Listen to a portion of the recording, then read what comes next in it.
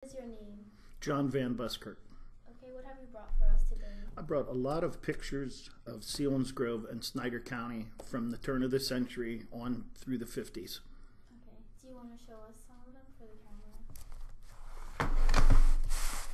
I have pictures of Schmokin Dam, a small town. It used to be called Keensville, and this is tore down now. It's gone. It was on the old, what we call the old trail in Schmokin Dam. Right below the old bridge, there was a place they'd swim in the river, and they referred to it as Sandy Beach years ago.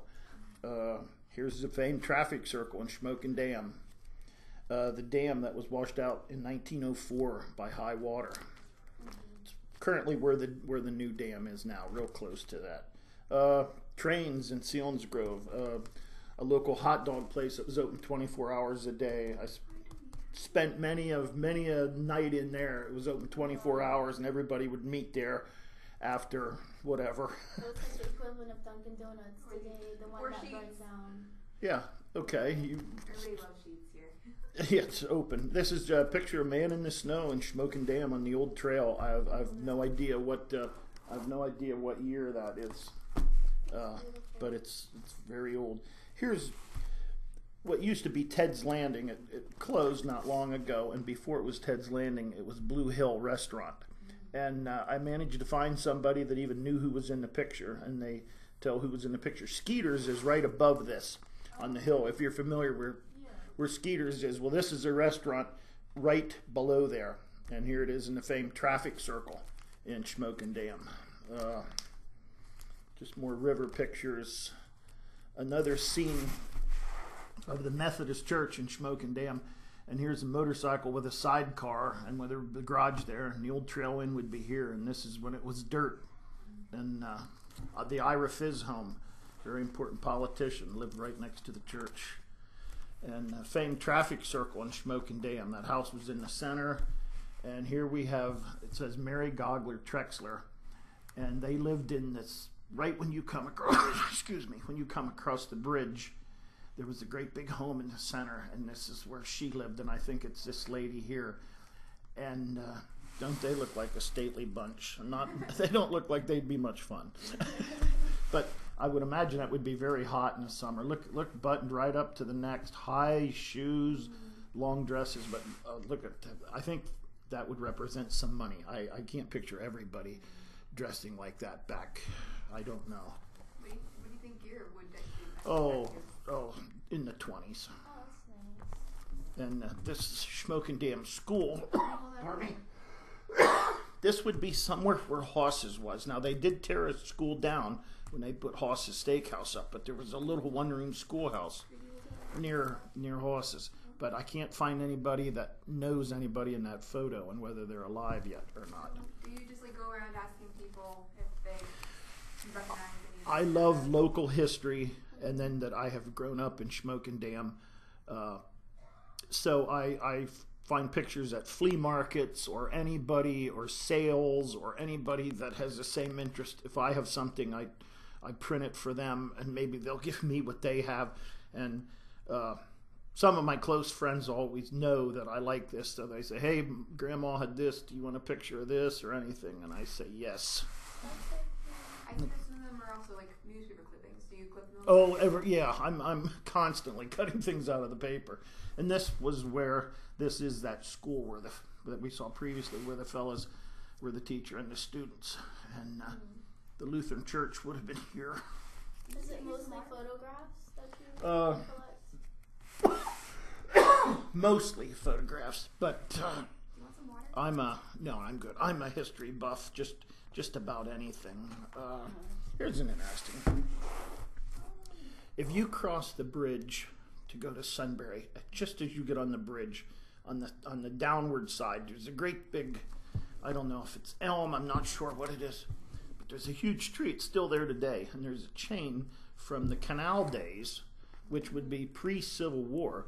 And this chain I discovered it as a little boy, and I was down there recently to make sure the tree was still standing, and that chain comes out of it, and it's pinned into that tree. And this is a huge tree, and we think this is from, I was told by people that I respect their opinion, they said that's from the canal when they chained their boats up or whatever. If that could talk. I mean, pre-Civil War, and this huge tree, and that, for whatever reason, they pinned it and to fasten something to it. And a huge tree. These are pictures of the flood from 1972 in Smoking Dam. Here's Blue Hill. This would be about where the Norrie Boat Club is.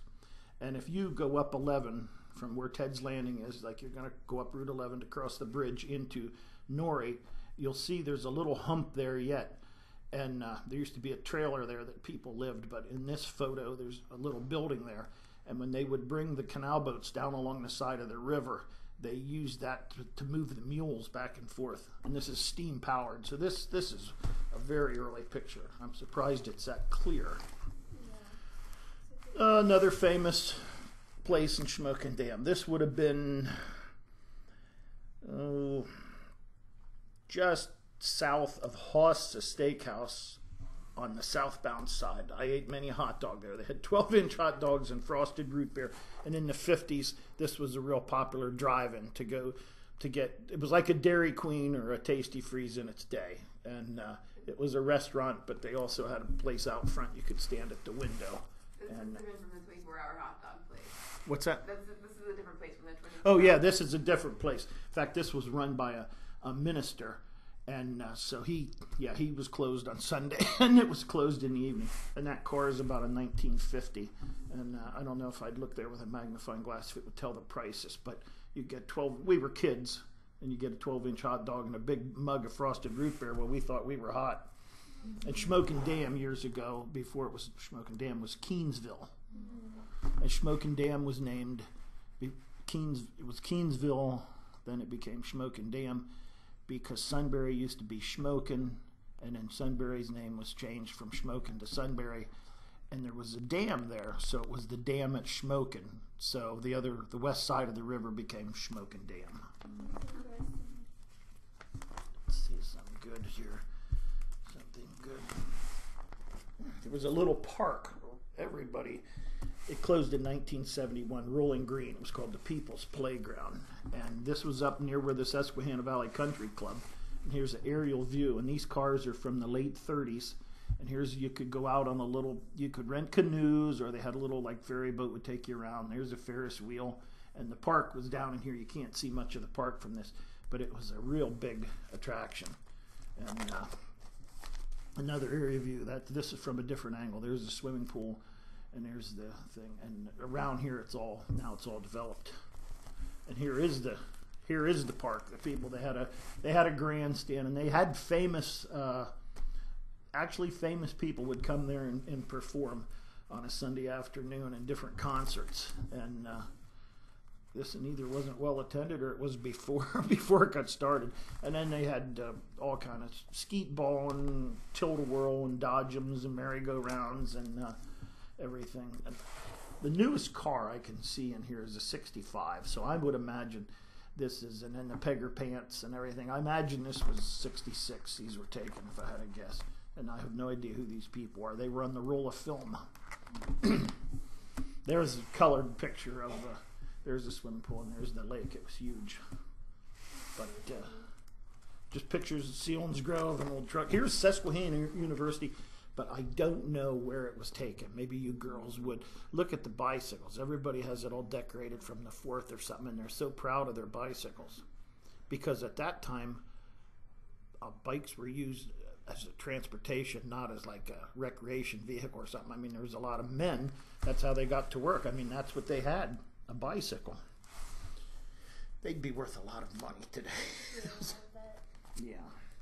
And Blue Hill used to be the famous Shikellamy Hotel that burnt down in 1898, and this bridge burnt down in 1923. It was a wooden span.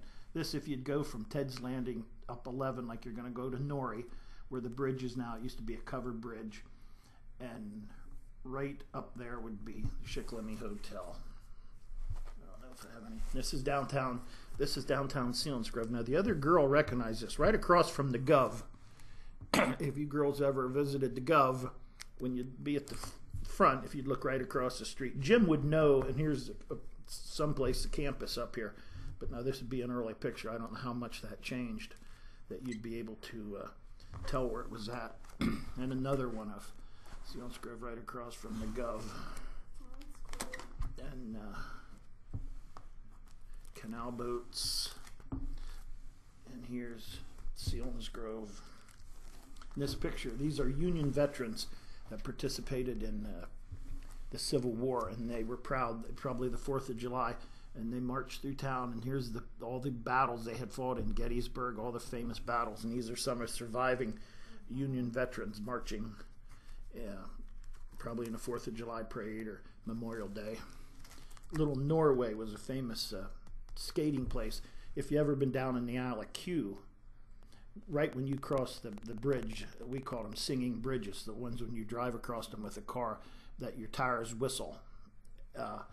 On the right-hand side, there was a skating place in the summer. In the winter, they'd flood it and plow it, and they'd play music and have lights on at night, and you could go there and skate during the 50s. It was a wonderful place, and it was called Little Norway. I have a better picture of Little Norway here. Is it always snowy like that? Pardon me? Is it always snowy like that? It was back then. It just seemed that it would snow in late November, and we had more snows. This is a drive-in that was up along the highway. This is up close to where the new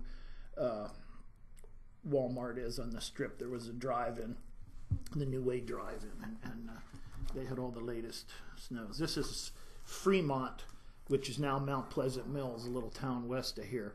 And those fellas look like they're taking a trip or something. They're so proud. There they are on their bicycles. And that would be, judging by the bikes and the attire, I'd say that's about 1920, somewhere in there.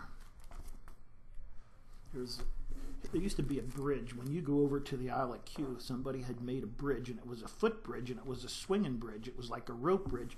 It was like a bridge if you ever saw Indiana Jones when he'd be on that. There was one of those, and that Bob remembers it, and Jim, and it would, when I was young, it still would have been up, but yet I can never remember it myself. I cannot picture it, but Bob's been on it many a times. Which way are we going here? Hang on. Where's that picture of Little Norway? Freeburg Band.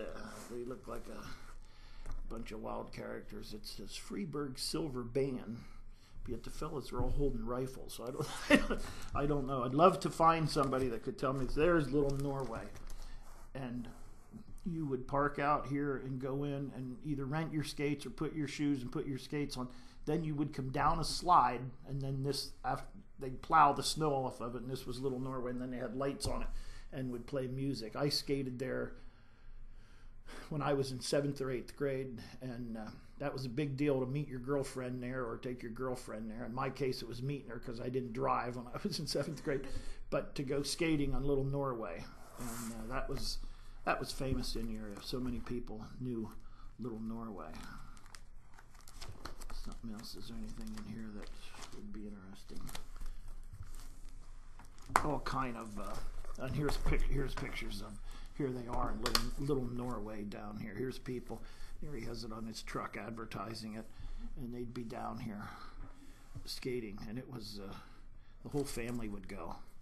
And I have tons and tons of these pictures, and I'm always searching for more, and people to tell me that older than me or that know something that'll say, oh, I know that person, or I can do this or something, because we live in such an interesting area. That's true. So what got you interested in collecting all of these pictures? Well, being from the area, I grew up in Smoking Dam. I live in Lewisburg now. But just being from the area, I don't know, just anything old and quaint. And to me, I like to look backwards and just find it very interesting. I don't really know. But I collect all local pictures, anything local. It's such a good hobby to have, to like preserve history, so it tells a story. So how did you hear about the History Harvest today? I read this in the Daily Item. 2 different times. In fact, I have the one clipping out there I brought along. And it's going to be history someday. Pardon me? It's going to be part of your history thing someday. Oh! Yeah. But it's amazing they made a few books in the area. The Daily Item made a book and different things, and it was local pictures. And they would tell me after the book came out and it was printed, later they talked to people that said, oh, I didn't know you wanted old pictures. I could come up with some. And it's amazing what's in attics and closets or anything that people have that they don't think anybody else would be interested in. But yet, to me and different other people, it's a treasure trove. It was just like somebody that, say, graduated from here in the 50s, and they remembered little Norway, pardon me, and they'd come back and say, do you have anything? Or I'm not dreaming this up, but there was a place we used to skate, but I can't think of the name of it. Well, if this is in the archives now or something, they can say, yes, that's where I met my future wife, or that's where we had our youth in the winter. So it's wonderful. I was so glad that I read that you guys are doing this. Yeah. I'm glad to help with any of my pictures.